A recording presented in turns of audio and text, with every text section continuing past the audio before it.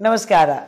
I'm Dr. Sunita Rana Agarwal from Dr. Agarwal Hospitals, 15 Eagle Street, Bangalore 25.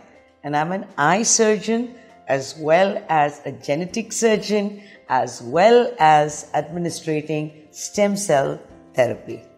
Retinal degeneration is a huge terminology. It can be caused by so many factors. One of the most important factors has been inherited disorders. Second has been age-related macular degeneration, diabetes, hypertension, and then related to any other secondary ailment like cancer and HIV and all that. All of them will produce retinal degeneration. Even myopia will produce retinal degeneration. In all of these situations, one of the ways that we treat it is by taking one drop of the patient's blood, making the patient's fetal DNA, giving it back as injections to the patient, thereby taking him back a few years at least and thereby treating his condition. However, the rest of the world is also keeping up with this technology, and one of the many methods and the newer drugs that have come into the market is called an antivascular endothelial growth factor. What that means is, actually it started out as treatment for cancer. Now we do understand that if somebody has cancer, more blood vessels are growing. How did they grow? There is a particular chemical that is released which is called vascular endothelial growth factor. So we made an anti-VEGF or an anti-vascular endothelial growth factor.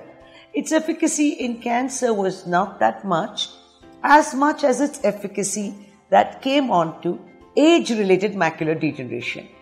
Age-related macular degeneration is supposed to be occurring due to many reasons, but one of the most interesting reasons is the ultraviolet radiation. A very big study was done more than 60 years ago at Lhasa, which was supposed to be having a lot of ultraviolet radiation. And here it was seen that 90% of people aged over 60 years had age-related macular degeneration. This led us to believe we need ultraviolet radiation protection. So I also at the same time would like to advise you all, please wear sunglasses with UV blocks. Now, how do we start treating this? The condition of age-related macular degeneration is two types. It can be a wet type, it can be a dry type.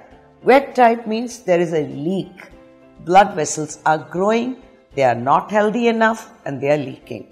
This is the only type where these drugs can be used. Some of the important drugs that have come into the market was this is going to be costing approximately $2,000 US.